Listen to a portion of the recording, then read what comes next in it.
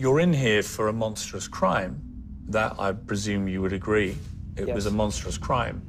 You've always challenged the notion that you yourself are a monster. Professionals have said you're a psychopath. How do you categorize yourself?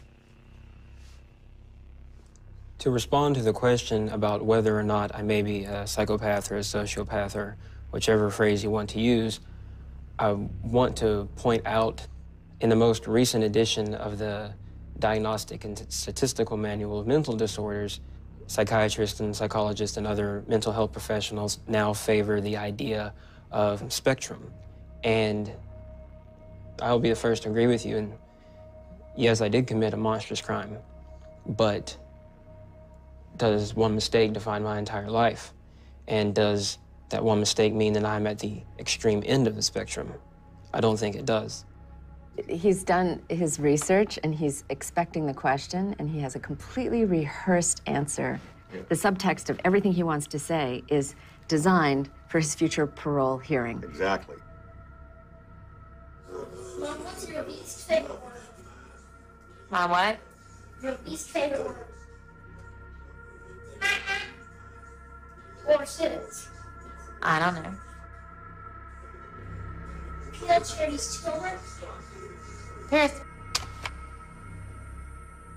Your relationship with your mother is very complicated. You know, she's been advised by professionals that she should have nothing more to do with you.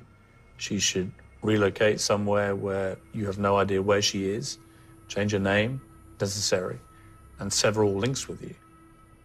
That professionally is their advice to her. She's refused to act on that advice and describes what she has for you as unconditional love. What do you make of your mother's decision to stand by you?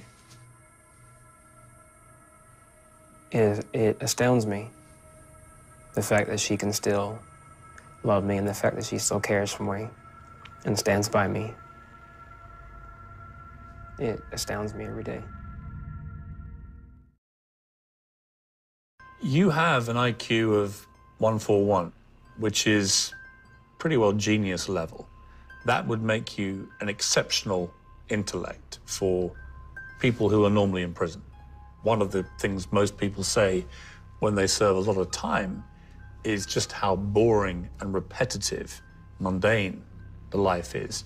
How do you deal with that? Books. I am a voracious reader. I'm always reading. And what are you reading at the moment? Well, I'm reading several things at the moment right now. I am reading a collection of horror stories edited by Mark Morris, and I am reading the newest issue of Black Static, a zine published in the UK. People might be surprised that you read horror stories, given you lived through a horror story. I enjoy reading horror and dark fiction because it can be hard for me to read novels about mundane life and mundane concerns. When I read a horror story, it's almost soothing in a way because I find myself, it's almost like I'm touching the mind of the writer, someone who understands, who has either been in a dark place, him or herself, or has seen that place and is able to express it or articulate it in a way that I feel I can't. For him, as a psychopath, he needs that thrill. He needs the excitement, and he's not getting it here.